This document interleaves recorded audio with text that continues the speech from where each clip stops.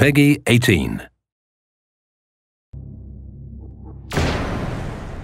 Hi, I'm Pat Redding, Game Director for Splinter Cell Blacklist. Today I'll be taking you through the Abandoned Mill, and we'll look for a few different approaches for tackling this level. We'll be showcasing the three playstyles present in Splinter Cell Blacklist: the Ghost, the Panther, and Assault. First, we'll ghost through this section of the map, which means we'll take a silent, non-lethal approach and use the shadows as cover. We can tell by the goggle glitch that there's a tech enemy nearby. This enemy jams our visual signal, rendering our goggles useless for the time being.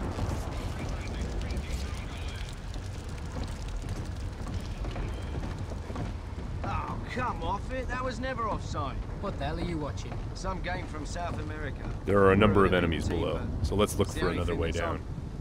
Bad football's better than no football, you ask me.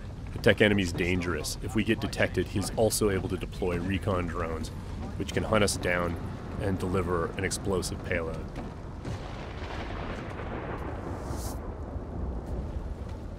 Now that Sam is in the shadows, we can take out the tri-rotor safely and do some reconnaissance to figure out where that tech enemy is located.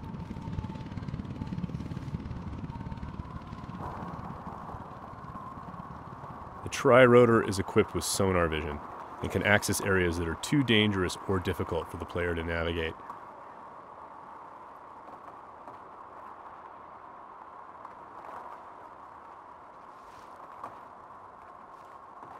The tri-rotor can also mark enemies that are out of line of sight, perform non-lethal takedowns, attract enemies, or detonate itself if things get messy.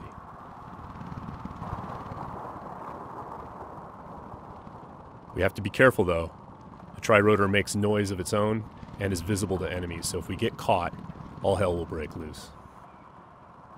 We've spotted our tech enemy hard at work on his laptop.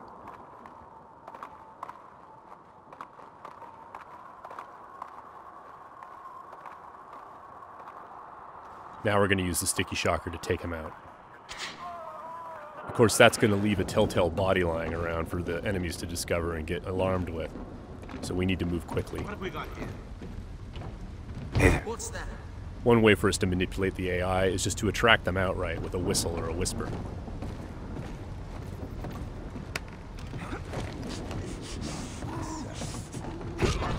Another method that keeps our ghost score intact is to use sleeping gas and other non-lethal gadgets. Because this enemy is standing in the light, this is one way for us to slip past undetected. Stay alert. He's here somewhere. The game detects individual actions that fit within the Ghost playstyle or Panther playstyle or Assault playstyle and awards points accordingly. As always, Splinter Cell is a game about light and shadow and using it both to hide and as a weapon against the enemy. Sam can create shadows when he needs to. Now, as you can see, Sam's iconic night vision goggles are back. Our AI is dynamic, which means when they discover that things are disturbed or not where they're supposed to be, they'll come and investigate. Sometimes the player can use that for their own benefit.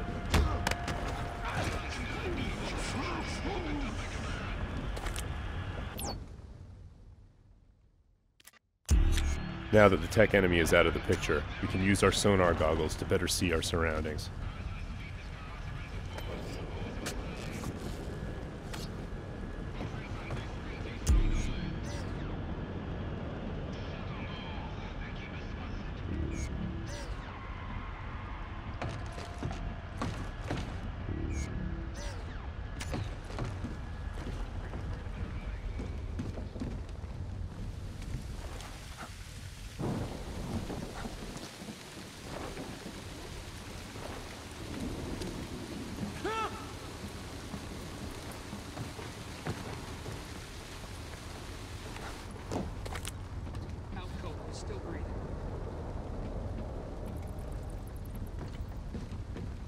Light and shadow are hallmarks of Splinter Cell. We'll use the shadow as our cover to move through this area. All clean here. He just sent us a message.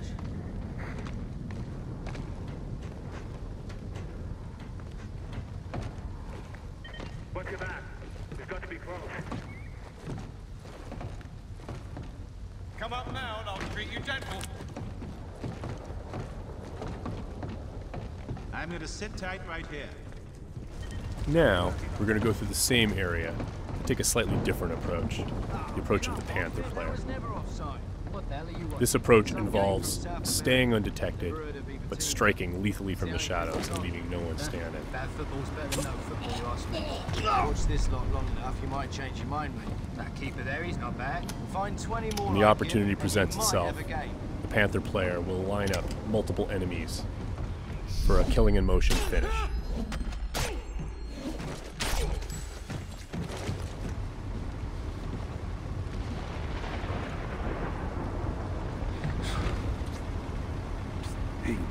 And as with the Ghost, it's still possible to attract and manipulate the AI. It's just the end result is a lot deadlier.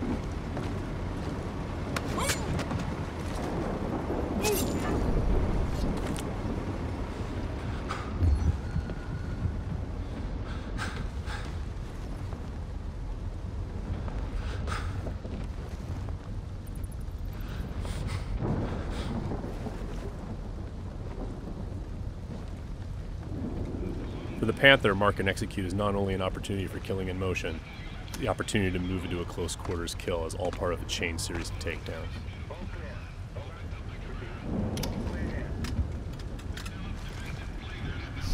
Drone is locked.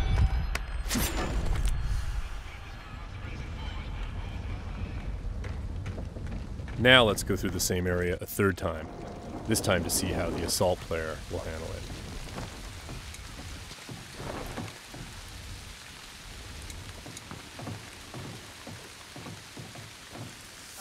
This player is all about taking kinetic action.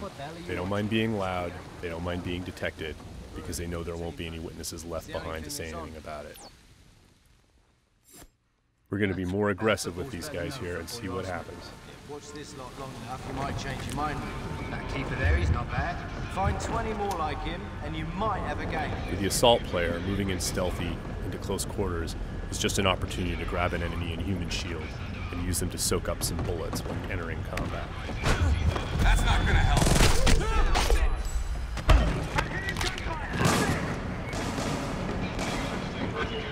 Last known position can be used to mislead our enemies.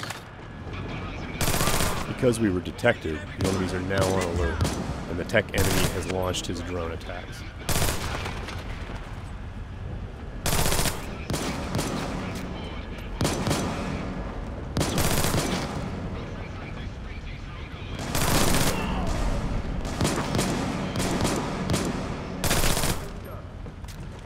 The gameplay in Splinter Cell is dynamic, meaning the AI gets a vote as to what happens next.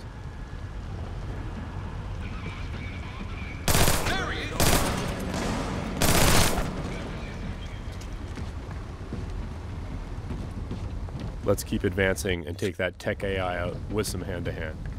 Drone is locked.